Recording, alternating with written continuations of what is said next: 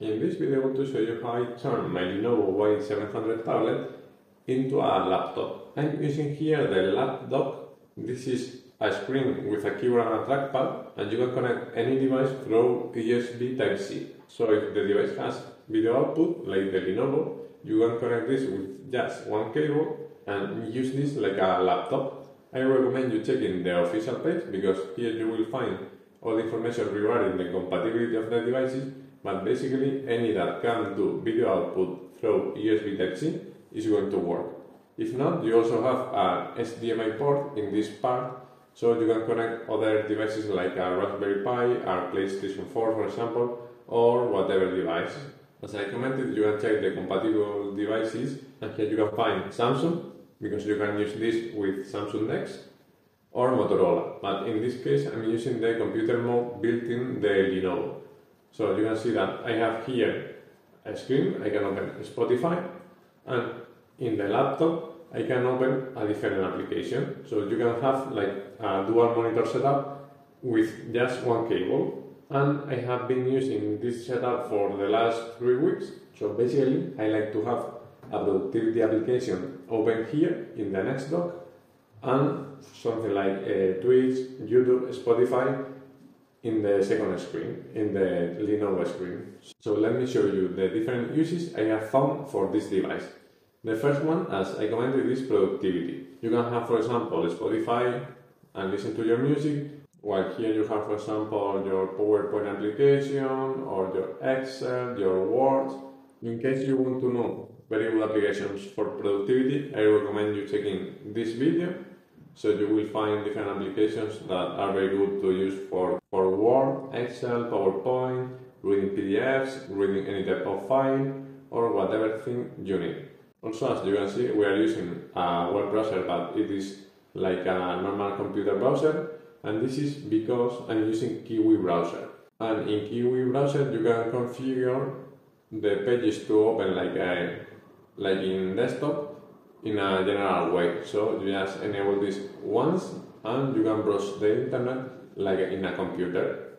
So apart of the productivity, I also like gaming. Let's open Fortnite for example, and you can see that the application is not in full screen, but we can fix this, just restarting the application. And something very good that this NextDock has is that you can connect, for example, this dongle that comes with the device. This is an USB Type-C to USB adapter, so I will connect my gamepad instead of using Bluetooth with this USB dongle. So I have opened Fortnite in full screen.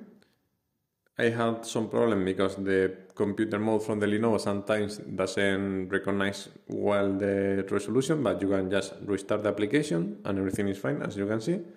And I have connected the USB dongle, that it is available in the right part, so I can connect the gamepad and play with the USB dongle instead of Bluetooth, so we have less latency.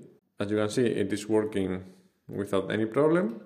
So let's play a match to see if we have any input lag or something, but I have to say that I have playing in this setup for some hours and everything is working really well. So I think it's a very good setup if you are going to go on a plane or if you are going to travel somewhere and you don't want to play just in a small screen. You can take this with you, do some productivity stuff, and then you can play in a bigger screen. And you will see that if you have a very powerful device, this can be used like a gaming console. In my case, as I said, this is the Lenovo Y700, but this is the 2022 model. So we are using here the Snapdragon 870. This is not the most powerful GPU or CPU, but we can play without any type of problems. I have set up Fortnite to high graphics. I usually play in medium graphics to play at 60 FPS, but for the video I have improved the graphics a little bit, so we are going to play around 30 FPS. And as you can see, the game looks really good. We don't have any input lag.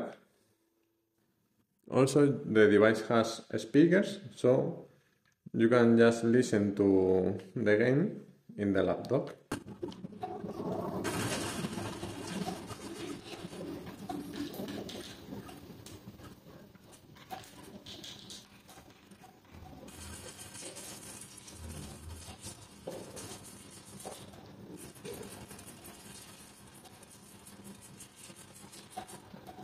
instead of Fortnite, you can play, for example, PlayStation 2 games or whatever games from a console, and this is going to be a very good device to play in a bigger screen. So I have been using this a lot in this setup, like you're seeing, just to play Fortnite in a bigger screen. I can just play in the bed. I put the tablet in a side with some music or whatever, and I put this in my legs and I play in the bed or in the sofa, and it's a very good setup. So let me show you how the speaker sounds. I have to say the quality of the speakers is not the best, but it is not bad. I think probably the speakers in the tablet are a bit better. So at least in the Lenovo PC mode, you can select the device to reproduce the sound. So you can select the tablet or the NextDock. So I will probably use most of the times the tablet, but I think it is a good feature at least have the opportunity to display sound if we need it in the NextDock.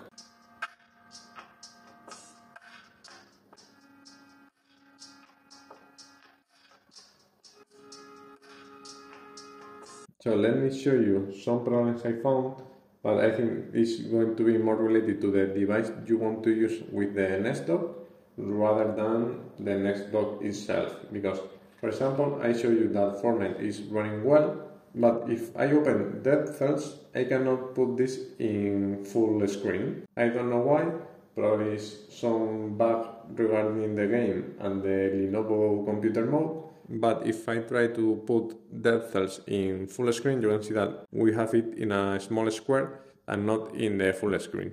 So this is going to be more related to the device you are going to connect to the NextDock rather than the device itself. So what happens if you have a device that cannot do video output? For example, this is the Xiaomi Mi Pad 5, and we cannot use this cable to see the screen in the NextDock. So for that, we have the wireless capability of the NextDock. So in your device, you have to enable the option to cast the screen. In the Xiaomi, for example, we have a button. We just need to press, and here you will see NextDock. So if we click on that, you will see that the screen is going to be replicated in the NextDock device. As you can see, we have the same screen. You cannot have multiple screens like with the Lenovo tablet, but at least you have a bigger screen. The problem here, as you can see, it has a little bit of lag. When you open an application, you can see that here it lags a bit faster in the screen, but as you can see, it lags a bit, so this is not going to be the best for gaming. Maybe if you do some emulation, like you play a Pokemon game here that you don't need to play in real time, it's going to be fine. But for Fortnite, for example, it is better not to play like this. If you want to see some movies or some series, you are not going to have any problem.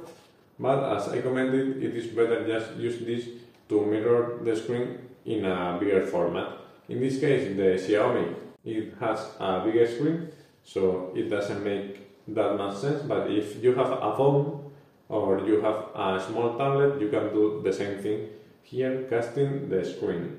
Also, as you can see, we cannot use the trackpad or the keyboard with this functionality, but if we go to the Bluetooth settings, we can pair the tablet to the NextDock, and you can use the touch screen in the NextDock, but it doesn't make that much sense because it's going to be more responsive here. And not just the tablet, but you can also use the SteamDeck, for example, connect the dongle like I did before to play Fortnite, and you have a laptop, a true laptop with a SteamDeck. You can boot this into Linux, or if you have Windows installed in the SteamDeck, you can boot it in Windows and you will have a laptop, or you can just play in a bigger screen with your SteamDeck. And as you can see, it doesn't have any input lag or anything. Also, the screen, I have to say, that has a very good resolution and it looks very good. The colors are very good, but it only has 60 Hz. So if you want to play in 120 plus Hz, you will need a different type of screen. So let me show you also the functionalities of the NextDock. If we swipe with 2 fingers, we can open the menu of the NextDock. Here you can increase the brightness, the contrast, etc. Also, you can select the video output. In this case we are using the USB Type-C, but you can use the HDMI that it is available, or you can use the cast option like we saw with the Xiaomi Mi Pad 5. Also, we can lock the screen, so this is not going to rotate when we move the NextDock, and we can enable charging the device that we have connected in the USB Type-C. For example, if I click here, now the tablet will start charging, but this is not going to provide a very high power, so it's going to charge very slow, and you're going to consume the battery from the NextDock way faster. So in my opinion, it doesn't make that much sense to charge the device with the NextDock. So I always have this option disabled. And about the battery life of the NextDock, I have done some testing and it is around 4 and 5 hours. I have used this mainly connected to the tablet, and I have been using also the NextDock like you're seeing right now, but instead of the tablet, my laptop. So I have an external portable monitor that you can use with any type of device. And in my testing, I have been using the NextDock at medium brightness without any other thing rather than the Type-C connected to the device or the HDMI, and I got around 4 and 5 hours. And also, if you are going to charge the NextDock, it doesn't have a very powerful quick charge, so it will take a bit. So in general, I'm very happy with this device, and I think it's a very good alternative if you want to travel with just your tablet and maybe have the opportunity to have a bigger screen and work more comfortable with a keyboard and a trackpad.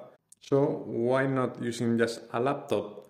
Well, in my opinion, I love Android and I like to have everything in this small tablet. So I have all the apps, all the games, all the configuration and all the files that I need here. So I can just take this tablet and take it with me to anywhere.